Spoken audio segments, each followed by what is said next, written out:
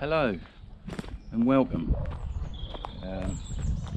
Well, thank you to anyone who's clicked on this video, and thank you to anyone who's clicked on any of my videos. To be fair, it's quite overwhelming and humbling. It's quite mad, really. Well, more than I expected. But yeah, I'd just like to say thank you. Anyone who's liked, subscribed, shared, all that malarkey, I'd be very grateful, very grateful. You know, I can't believe it. And I hope you're all good out there. But also, while I'm on thank yous, I'd just like to thank Mazzy and Dan, aka the Travel Trolls. Bless them. They've done a shout out on their channel. They're fans. Wow. Wow. Mad. I didn't ask them to do that or nothing.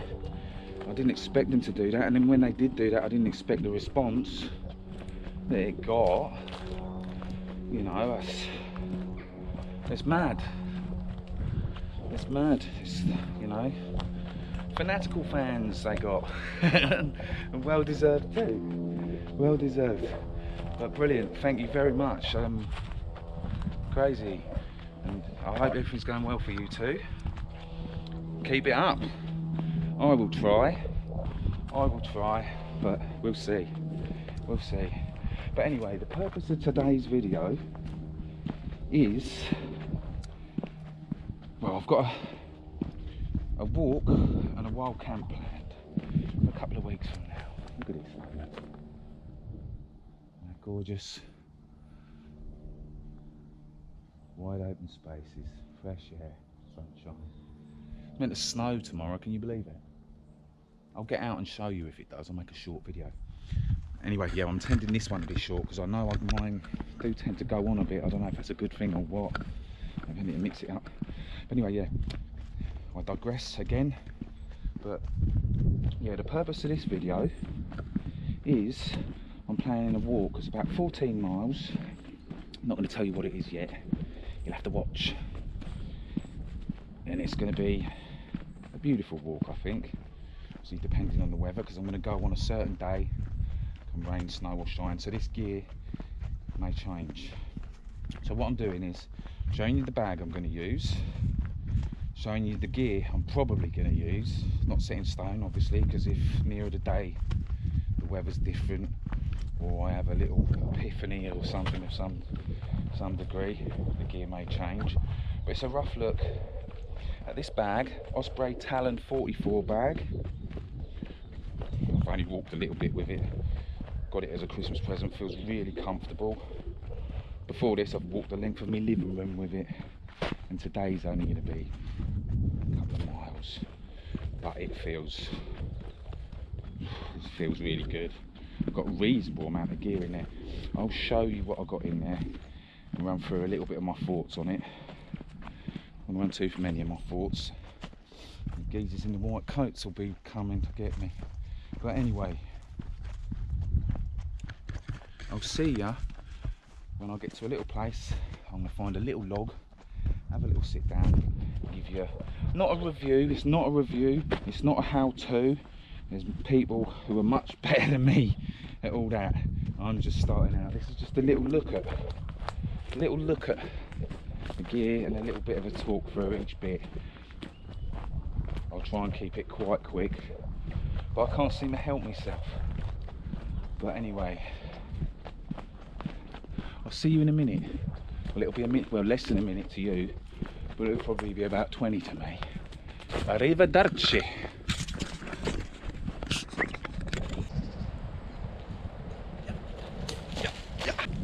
Yeah, and that was only a minute for you, wasn't it? Well, less than a minute. It's been more than 20 minutes for me, because I was filming, started up there. I've gone all the way up, all the way round. Probably walked about 3.5, 4 miles. But I am out to test this bag out, so it's been a good test. Comfortable. Without further ado, anyway, we'll get on to talking about this bag quickly and what's in it. So, we'll start from the outside and check the bits. Got two little pockets. You can hear me because the wind's pretty bad. 2 little pockets on each waistband. Keys in that one. Obviously you don't have to put your keys, put whatever you want. Handy for me though, 'cause I'm terrible with me pockets. Normally when I come out I've got things with loads of pockets and I end up searching everywhere. It's always in the last one you search for, isn't it? But yeah, quite often. Other one, I've got my phone in there. Fred Flintstone's phone. He gave me that when it got out of date for him. Does what I need though. Handy. It's alright, you can carry them sort of things in your pockets, but it's just handy, you know, having a system you know exactly where certain things are, which I haven't reached yet. But yeah, it's comfortable, as I say. There's a little pocket here, or a little, I'm not sure what that's for, but whatever, I'm not sure. Another handy feature on the front, it's got this bit of a cord here and another bit here, and that is for hiking, trekking poles. And just go in there, sort of out the way. I have tested it indoors with them on and they don't get in your way, and then they're easy accessible. Bang, you can just get them from the front without taking your bag off, taking your pack off and rummage around for them. They're handy things to carry. I might bring them on this walk that I've got coming up.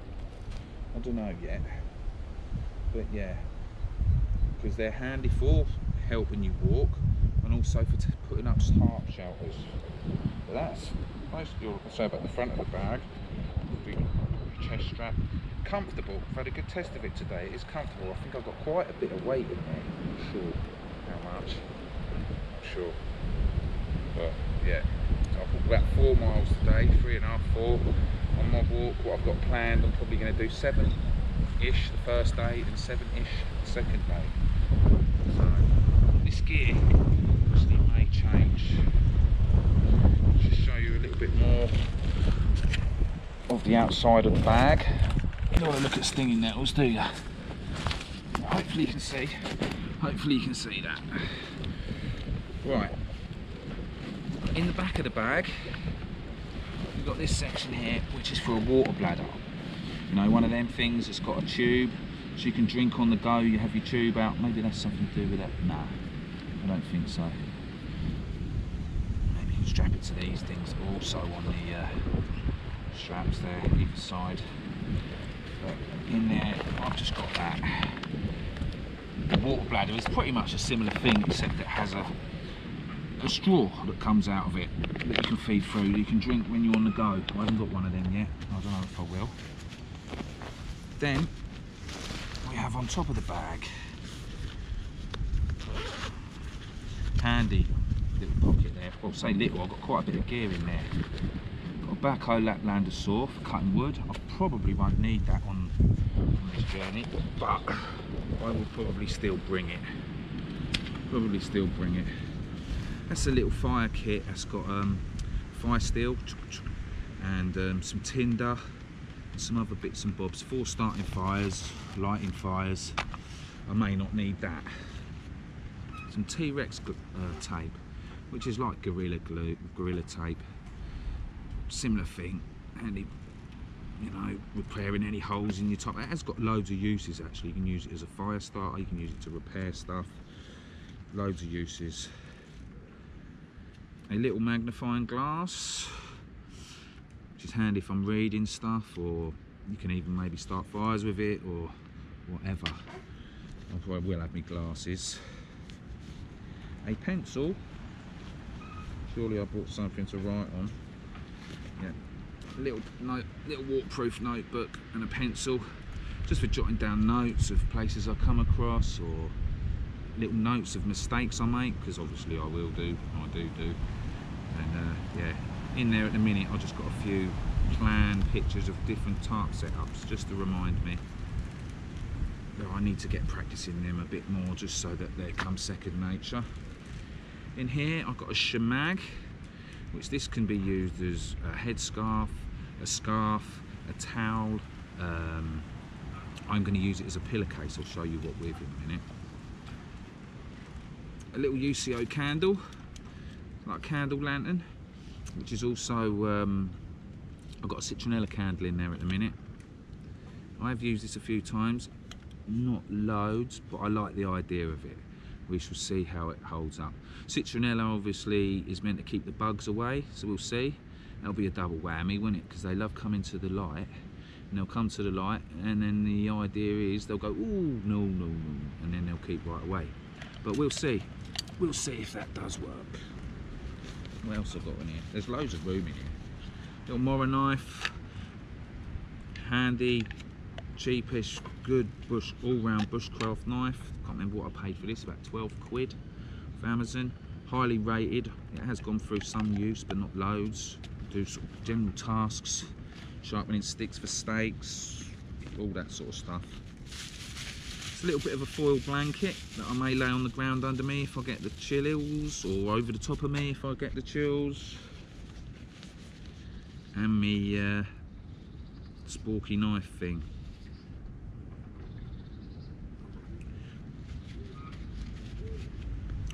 Yeah, also on the outside you've obviously got your one of these each side with a pocket that comes out there, so you can reach your water bottle from walking instead of sort of trying to contort yourself and hook it out here.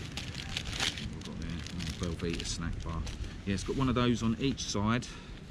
You don't have to put that in there, a water bottle. You can put anything in there. You could put anything that fits in there, anything that takes your fancy that you want quick access to. So that's that pocket. There was a reasonable amount of gear in there, and there was room for more. And also on the outside, got this elasticated pocket. I've got some gloves, a woolly hat, which I might put on because it's got a bit chilly. Some waterproof trousers. I'm not sure if I'm going to bother bringing them, but look at the size of them. And a poncho, which does squeeze up. I want to get a different bag for this to squeeze it up.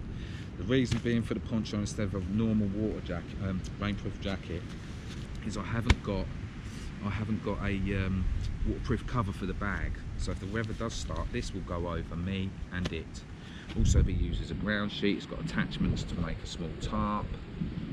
Handy. I should probably get another bag for it because it does condense a lot smaller.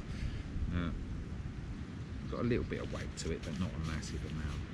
Handy bit of kit. I will bring that with me. Hopefully I don't miss nothing. Then inside the top of the lid, got a little compartment there. At the moment, obviously this all may change. I've got a few electrical items. There will probably be more in there when I go on my walk. A charger.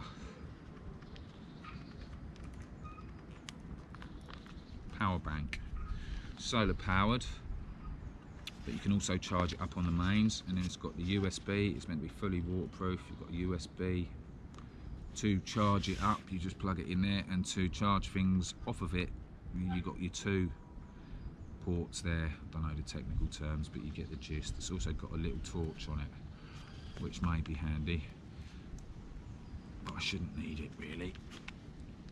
So that's that. I'm gonna actually open that out and have that on charge now. As the sun is shining, weather is sweet, yeah. Make you want to move your dancing feet. That's enough of that. So then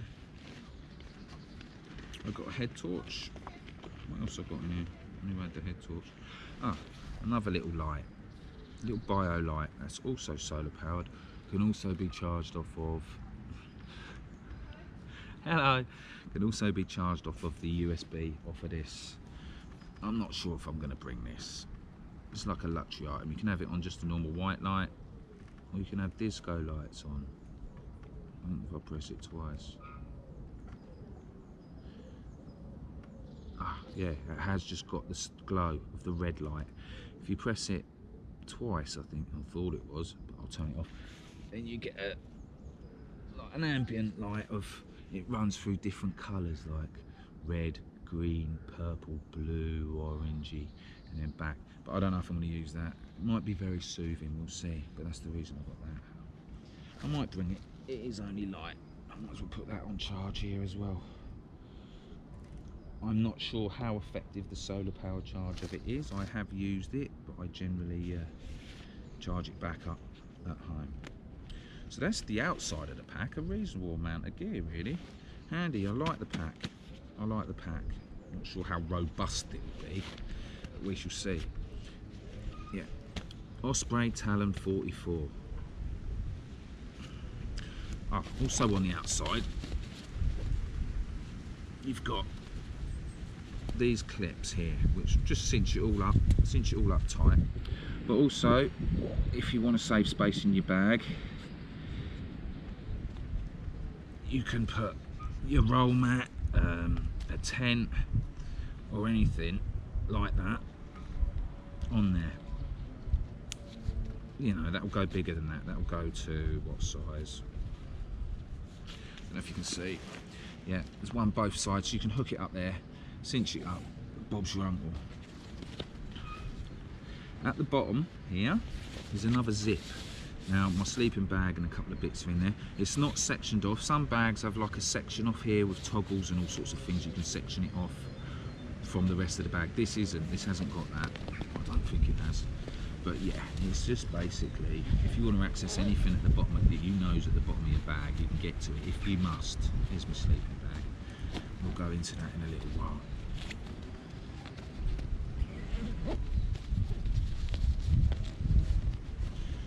And the cover obviously that goes over the zip to stop all the elements getting in. So actually in the bag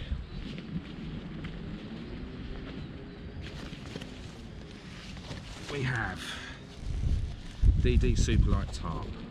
I'm debating whether to bring this or a British Army Basher, but I'm going with this in a minute because it gives you more coverage, more options. It's lighter, not as robust as you've seen if you've seen one of my previous videos, but DD replaced it. I've used it a few times since. This one does seem better quality made than the last one I had. It does, so I'm going to go with that. And I've got my repair tape if needed. In here I've just got a few pegs and some few carabiners and some cordage. If I need to make a ridge line, I've got all the stuff I need in there. And if I need to do guy line things out, that's all in there. I could probably shrink that down because depending on the weather I may make me pegs, what's the word, in situ, that's what they say. Yeah, but we'll see, depends on the conditions. Here is part of my cook set. I think it's a Lixada. I've used this a few times and it hasn't let me down. Lixada. In there I've got an alcohol stove, little alcohol stove, pucker thing. That's not me Trangia one. Trangia is the original, I think, and probably the best. I don't know, I haven't tested them all, so I can't say. Yeah, got a bit of alcohol in there, meths or ethanol it takes. That won't leak. It's got a rubber ring on it, it's all airtight, but I haven't got a stand for it as such, but I have this. This is the honey stove. I haven't really put it through its paces yet. I've used it a little bit. I need to get practicing with it, putting it together, because it is a bit fiddly. Let me put this back in here. It is a bit fiddly, but it's like anything, the more you do it, the easier and quicker and better you get at it, and the quicker it is, and all that. But I love the concept of it. You can, it's, yeah, I don't know if it's hexagon type shape, or a octagon, or a septagon, or a Decepticon, or whatever, but yeah, I can use it in conjunction with the alcohol stove. I have the option of making a small, like, enclosed fire with it, to make a you know, a little twig stove, twig fire, small little self-contained twig fire, if I want that for the ambience or for cooking on, or I can use it in conjunction with the alcohol stove. That's it. Also a windbreak for it, I think. We shall see how that works out. And here, yeah, this is, I just got a waterproof dry bag, and the idea of this is, well, basically when I get in to lay down, I'm going to stick my jacket in here and a few other bits, and it's going to be my pillow, and that's going to be my pillowcase. We'll see how that goes. I was going to get an inflating pillow, but I don't know, I just don't think it'll be that comfortable, but people love them, so maybe I will test that down the line. But yeah, I like putting my arm under there and I fidget about and that, so that's the idea of that, and it could have other uses as well, we shall see. Well, it's got a use already, then. I'll just whack that on there. If that was wet, obviously that'd stop this getting wet. And I've got a little comfy seat that I nearly fell off. Also in here I just got a little bit of extra spare clothing. I've got some pants, some socks, got some nice merino wool socks in there, which my daughter got me for Christmas, bless her, or was it my birthday? And I've got base layers, trousers and a top, long sleeve top. They're not merino, they're REX bamboo, I think. They should do, because we are coming into spring. They should do. I'm going to wear them as my pyjamas, or I'll whack them on somewhere discreet, obviously, in the day if I get cold. Then I've got this snug pack bivvy. I was thinking of going lighter weight with the bivvy. This is a hoop bivvy. You can get bivvies that are just literally go over your sleeping bag and your sleeping system, and they just keep the rain off. They're waterproof. This has got a hoop to it. It can be fully enclosed in there, bug mesh. I used it on me, well, I went to use it, didn't I? On the old wild camp that I didn't do. So, redemption time for that and me.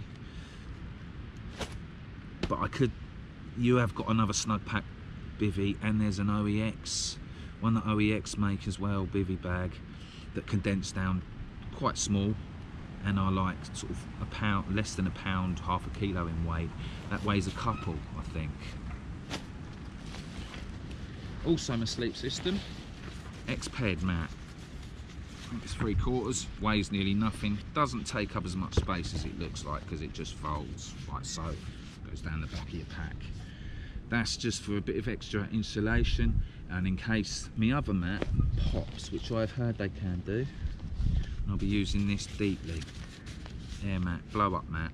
I have used it before, comfortable, but I did feel a bit of cold coming through the ground from it.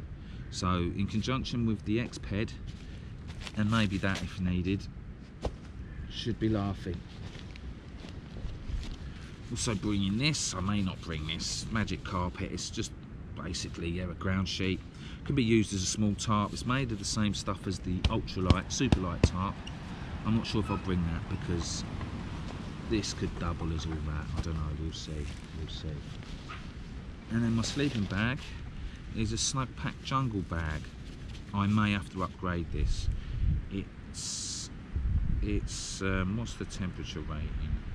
Comfort 7 degrees centigrade or 45 degrees Fahrenheit. Low 2 degrees centigrade or 36 degrees Fahrenheit. We shall see, but look how small that packs up. That's got a bug mesh on it. I haven't even compressed it properly though. I haven't even compressed it. I probably won't compress much more, but I may use this. I may have to go to a 3-season bag. Obviously I will check the weather, the forecast on the day. But in conjunction with this gear, snug pack should hold the heat in, the bivvy. The mats should stop it coming up. I should be okay. And if I need to, I can put layers on. But then, bearing that in mind, some of them layers were going to be me pillow. So we'll see nearer the time. Yeah, just one more thing I forgot to show you. Got a new head torch. It's so firm. I don't know the technical. SP40. I wanted a decent head torch. This one's, I don't know if it's as good as some that are out there on the market, but I've tested it a little bit and it's a lot better than what I had. And it's a head torch and also a little yeah, you got the different settings on it, firefly or low light, high light. So there it is, not laid out the neatest, but that is the gear I'm thinking of bringing with me. Anyone who has tested these type of bits, any advice, let me know. But I think Should be fine. I was tempted to not bring a tarp, but look at it, it's so small. And when I plot up for the night, if the weather's raining, I cannot sit. You know, that'll give me somewhere to sit, to sort of sit under, out of the elements. You know, I can sit and cook, and I can sit and read. In there, I'm going to be a little bit confined. I ain't going to be able to sit up as such unless I have it all unzipped and whatever. So I'll be able to sit up and chill under the tarp, I'm hoping. But I may switch some of this gear over. But at the moment, that is what's going to be coming with me. But obviously there'll be more water in that. I'll probably have a water bottle in one of them side compartments. Me food. And some extra alcohol for the stove. I may not. I may just fill it up and then just use that for boiling me water and cooking me food.